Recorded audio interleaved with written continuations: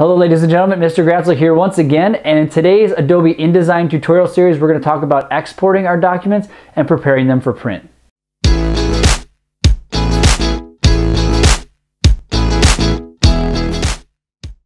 Now that we've gone through kind of the basics of InDesign and how to put things together and lay them all out, and our design is all ready to go and all created, now it comes for the next phase is post-production, getting it ready to print. So we're going to show you in this episode how to prepare your document to send it off to a printer or how to print it yourself. So let's go ahead and jump into the tutorial and see how it's done. Now that we have all of our images and graphics and text in our document, we're going to get it ready for print. And so we're just going to show you how to correctly save your file and then also how to print it yourself if you want to print at home or at work. Before we print though, we want to make sure that we always proofread our work, make sure everything's correct. And not just proofreading the text, but also make sure everything is in place for the printer. That term is called preflighting. So it's just kind of going through and double checking our work. With InDesign, it's really nice because at the bottom here, as I mentioned in an earlier video, there's this little dot at the bottom. If it's green, it says no errors, which means you are good to go. What this tells us is that there's errors either in images, in fonts, or in visible text.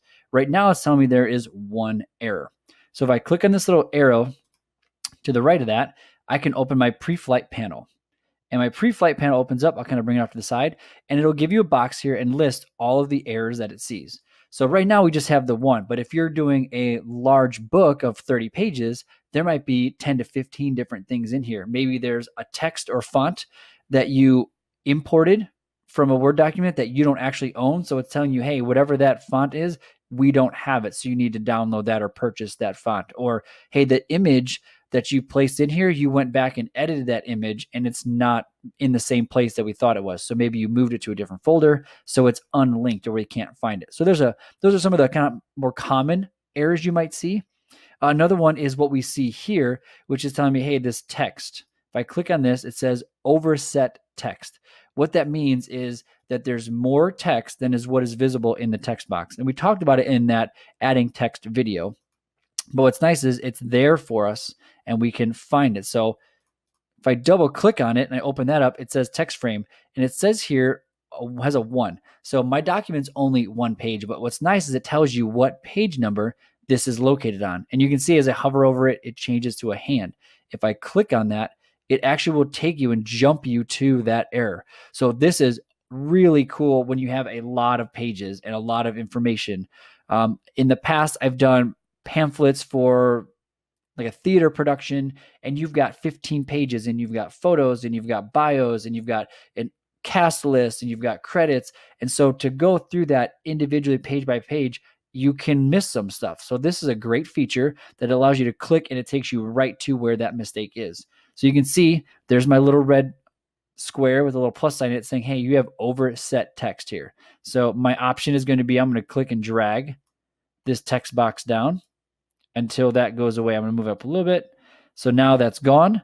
And I can see over here my pre-flight, it says no errors. So we are good to go. And I'll go ahead and close that. So always make sure before you send it off to the printers, you always want to save periodically. But before you send it to the printers, you want to make sure you pre-flight. So down here, make sure you check for errors. If there are any, go to your pre-flight panel and search for where those errors are at and make any necessary corrections. So now that we've pre-flighted, we're going to go to our file drop-down menu and we're going to go to export. So we're going to export our document. So you can see this already had a preset title to it and there's a little folder that's all set. But what you can do is you can choose, click on your desktop, click on another folder, and you can save it wherever you'd like. You can rename it. We'll call this one a test brochure. And the type is really important here. So if I click on that, we don't want a PNG file. We want to save it as an Adobe PDF print. An Adobe PDF is a universal file type. Pretty much every printer can open an Adobe PDF file. So we're going to go down here and you'll see I've got two options, Adobe PDF Interactive and Adobe PDF Print. If I were creating an interactive ebook or some kind of a document where maybe people would click on a video and it would play, or there's an animated GIF inside there, I would click on Adobe PDF Interactive. So now with this file, I can upload it to a website or to an Instagram account or whatever it might be, and it's an interactive piece that people will work through. We are doing a static print document. So we're going to click on Adobe PDF Print. So that is our file type. And then once we're done, we're just going to click Save. Next, you're going to get this Adobe PDF window that's going to ask you some questions. Typically, we leave this just as it is. There's a lot of really great presets. The one thing we want to look at is this right here, Adobe PDF preset. We want to make sure it's set on high quality print. There might be some specifications. Your printer might tell you, hey, I need it set at this X3:2002. And if that's what they need, then that's what you have to set it as. But typically the best default is the high quality print. So it'll make sure that it saves high resolution images and it puts everything together so it's really great quality. Most of these other things I wouldn't worry too much about. Marks and bleeds. Sometimes the printer might ask you if you're doing a large banner of some sort, like, hey, we need the markings and bleeds on here so we can see what to work with. And in that case, you would just kind of click on this right here, all printer marks, and it'll show crops, bleeds, registration, color bars, those things. And you can use the document bleed settings. So we had one in here. This one we didn't, but remember our original document from a previous video, we created a bleed on the outside of that. So I might click on that. So that's only if the printer requests that. If they don't request that, you don't need to worry about it. So go back to general. That's really it. Just make sure it's on high quality print. We don't want it modified because we just adjusted that real quick. The other option you might want to think about is view PDF after exporting. You can check that box. So that's more for your personal preference. If you want to see it open in a PDF after you've saved it, then you click on that box. If you don't really care, if you're like, hey, I'm just going to save it and I'm going to send it over, then you can just keep that unchecked. I'm going to go ahead and check that and click export. And there is my PDF document. So go ahead and expand that. And I can see now it'll give me a really great preview of what that's going to look like as a PDF printed document. So really nice and clean, very high quality images, high quality graphics. It's really nicely done. Obviously it's not finished, but for this purpose, it works great. So I love the way that turned out. So now that I have that PDF file, I can attach that to an email, or I can put that into a Dropbox folder or a Google Drive folder and share that with my printer.